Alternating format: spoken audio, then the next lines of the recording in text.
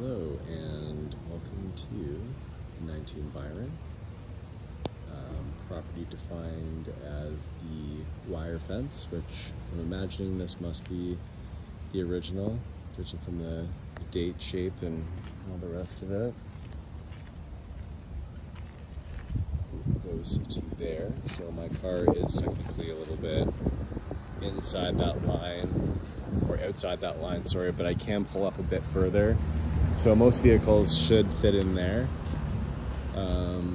Property line running down, butted up with the fence of the neighbor's rear there, so it looks to be in order. You can see inside there, electrical services going into the living room there, the stack. Take a look at the panel in a moment.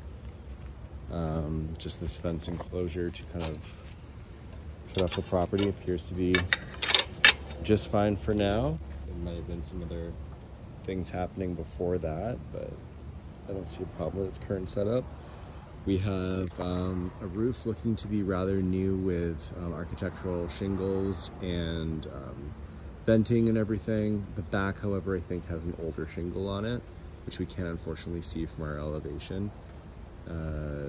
We have our downspout here, which has lost part of its boot, I guess, that would take the water away from the house.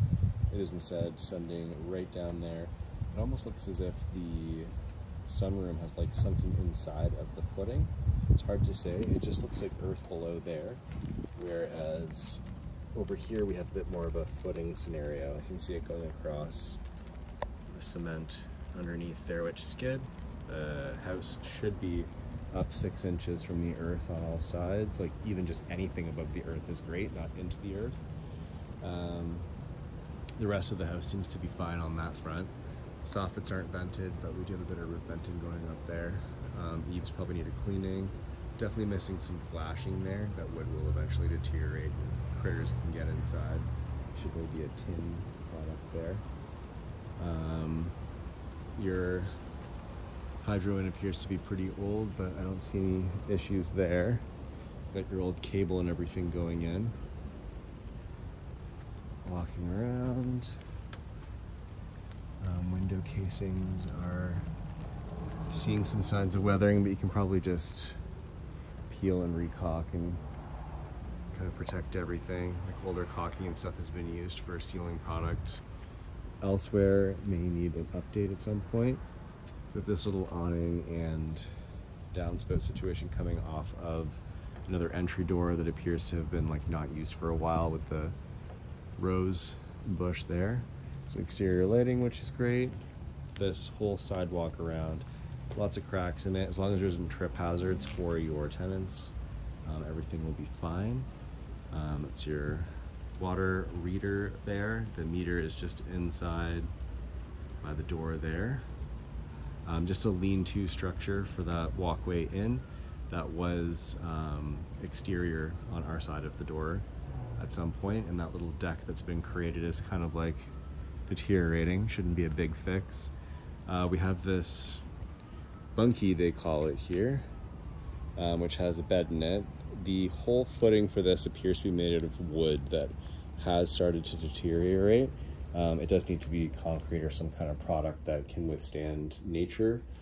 This I believe to be just absorbing water and sending it into the floor structure in here, which I believe just on earth for grade. You're already seeing some slumping where some flooring systems have failed here. Yeah, it's just kind of like you can hear it crunching underneath me. A chipboard product in here, which as it gets wet kind of absorbs water and releases a bit of a formaldehyde scent. Whatever chemical it is they're using to make the finishings like a pressure treated type wood. Not quite up to today's standard. All painted. I think in general, like top down, the structure is pretty okay. Like flashing roofing material and everything like that, but earth up, I don't have a lot of optimism about it. So it could be a bit of a liability for you if you're not worried about it being here. Not a huge deal. Like, is it needed for what you're trying to do here? Yeah, and they've got this plywood all the way around the base, which isn't the proper material to have that finished off in. So I don't know if maybe someone's hiding something or what, but I think my instincts are correct on this one. You can see the roof structure sort of exposed there, but also mostly covered.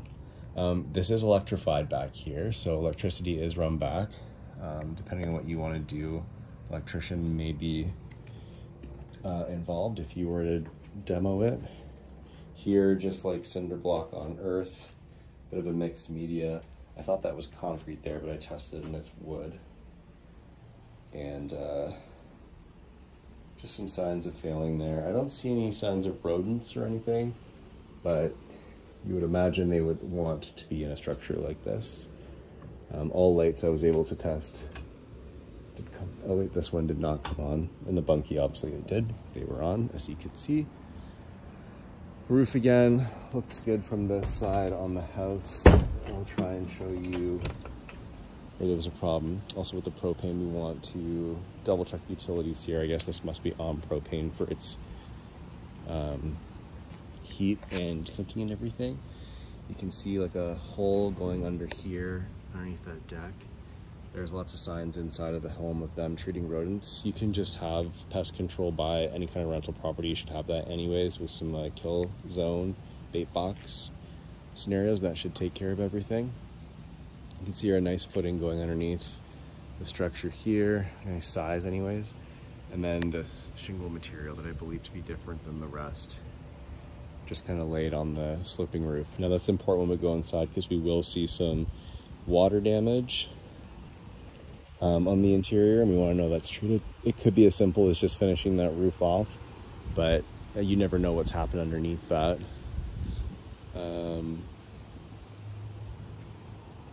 There's a propane line here. Did it switch to natural? We can check on the listing to see if they switched from propane, but the tank's still being there. I'd imagine it must be. We have an expired AC unit back here. At some point there was AC in this house. I don't think so now.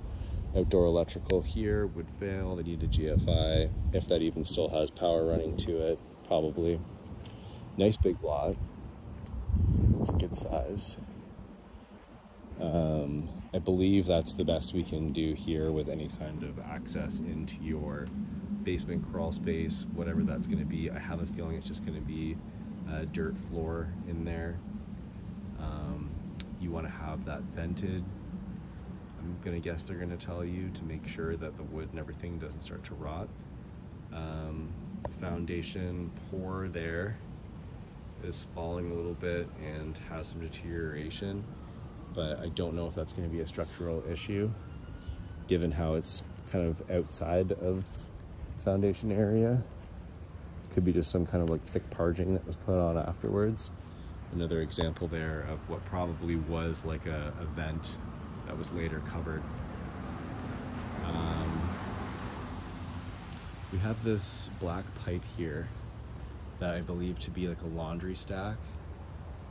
I'm not qualified to tell you if that's to code, but I certainly don't normally see, or plumbing stack, sorry, but I don't normally see them looking like that. They usually go up and out the roof.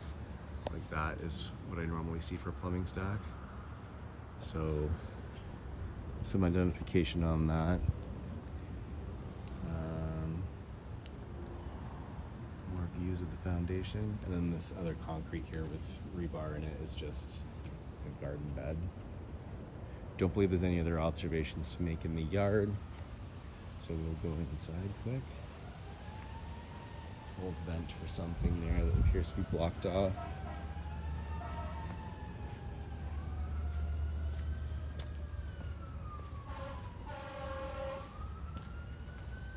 I heard a train go by earlier. It actually wasn't as loud as I was guessing.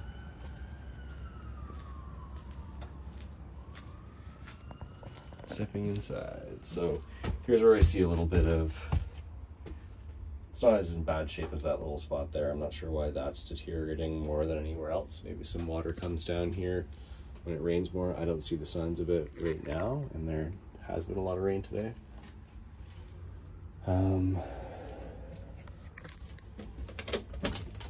Some of this obviously has been replaced recently. Inside we have a bit of a foyer and a galley kitchen. There is another entrance into the home, but it goes to the living room, so you will have to enter into one of the functional rooms. There's your water meter, as I mentioned, just inside there. Don't see any access inside to a crawl space, so I'm going to guess it is just those spots in the foundation that I showed you before. In this closet we have our furnace. Model that makes sense for this size of home. And in here we have some plumbing lines going under. It's possible that maybe that lifts up and that's how you'd get down. I'm just thinking like if you ever had to service the plumbing or anything, how you would get to that. But everything appears to be running fine right now. We have a gas stove there, as well as your washer, dryer, and fridge. Not a ton of cupboard space, as you can see. There's sort of like a bit of a setup here. Not sure how functional these little guys are, but you can definitely store stuff in there. And I guess your main deal would be in there for like all your plates and cutleries and kitchen stuff. There is some room inside the island here. I didn't notice the plumbing line there. I wonder what that would be going to, running outside. Because the plumbing, water's coming in on the other side of the house. Some question mark there, I guess. Electrified with GFI island. A bit more storage there. I think all in all, you kind of get your storage all put together. Oh, sorry, that plumbing line, I guess, must be for the hot water tank, maybe. Anyways, that's in the closet here. Electrical. You can kind of see the cable, it's a bit dark. Any kind of plumbing that's on an outside wall like that does kind of raise a concern in the winter. You would want it to freeze up. But this has been here forever, and I'm sure everything's fine. A couple more outlets there. The floor generally has like a little bit of a bounce to it, but that doesn't have to be crazy for the age of the home. Although you do see some sloping and slumping in the house in here. So there's just concerns in general about what is beneath us and not being able to see it. Normally a big part of my home walkthroughs is getting down into the basement and kind of investigating the joists. But basically, if you wanted to correct anything as is, you will have to pull up all the carpet, if not double carpet, pull off the underlay and floorboards and address the joists from above. There's probably like a foot of space beneath us, maybe 2, where you can kind of step in and work around all that if anything needs replacing. Out in the sunroom here, you can see where some water is going to come through. There's a bit of a different odor in here. Just sort of like worried about that corner where we saw things slumping a bit, but otherwise this room is pretty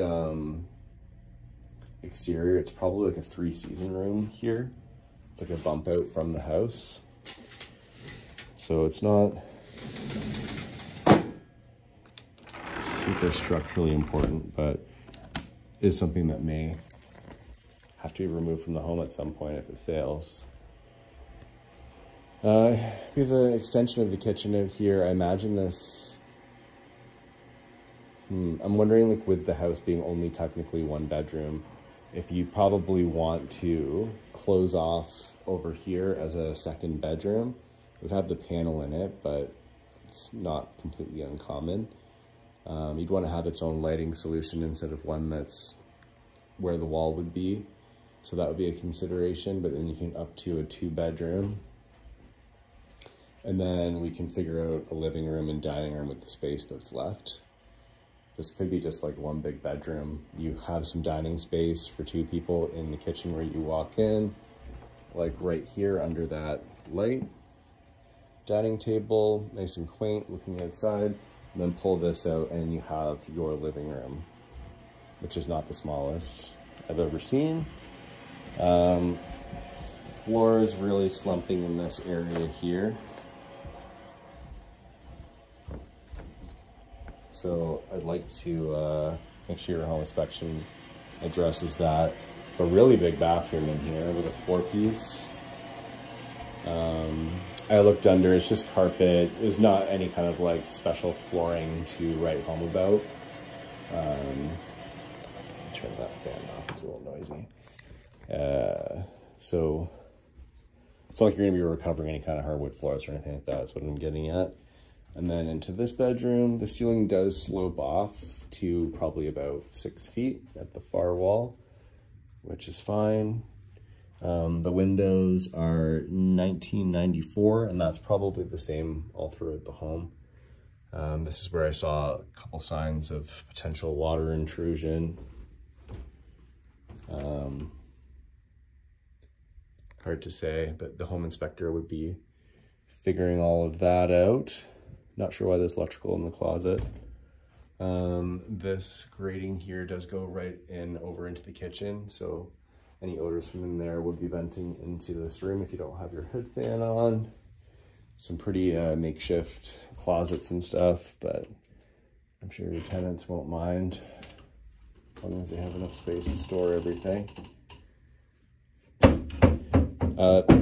There's not like odors coming off the carpet, but they do look pretty worn and old. So probably a consideration to have those replaced. It's always sad to put down flooring on a floor structure that needs to be replaced in the next like 5 or 10 years, which home inspector may be able to tell you more about. So finishing this home for your tenants and that whole balance of what to renovate when might come into play here. Unless you put down something super cheap on top of these carpets, underneath these carpets when you pull them out. That won't be a big deal to lose if you have to replace the flooring structure at some point. A couple thermostats, question marks on what's going on there. Typically multiple thermostats means like baseboard heat where you can zone control. But we just have the one furnace here, so one's probably outdated, and this newer one here, I guess, maybe controls the furnace. I'll ask some questions about that, though. Yeah, consideration with heating costs. It might cost the tenants a lot to heat the home, but no way to tell at the moment. We'll see if there's any kind of record with the listing agent, but that's about it for my little walkthrough here. Hope this was helpful.